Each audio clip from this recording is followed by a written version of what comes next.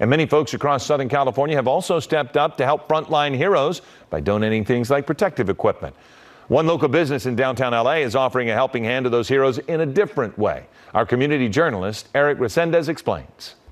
Thousands of bags of beef jerky have been making their way to frontline workers as a way of saying thank you during this pandemic. On behalf of the staff here at the hospital, we wanted to thank People's Choice Beef Jerky for their generous donation. The donations come from People's Choice Beef Jerky in downtown Los Angeles, a family business since 1929. We donated over 6,000 bags of jerky to over 30 hospitals, focused here in Southern California, but across the country.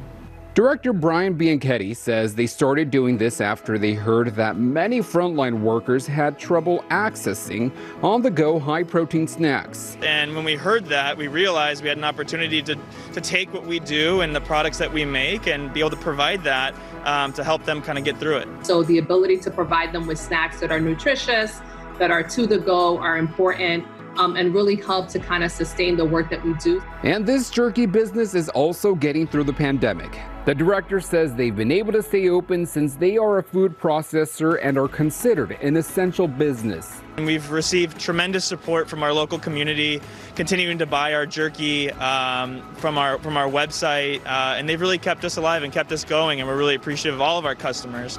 The beef jerky donations continue to be delivered. In all, the director says they expect to donate about 10,000 bags to healthcare heroes across the country. In terms of the treats that we've received, it's actually been one of the ones that are most popular with the staff.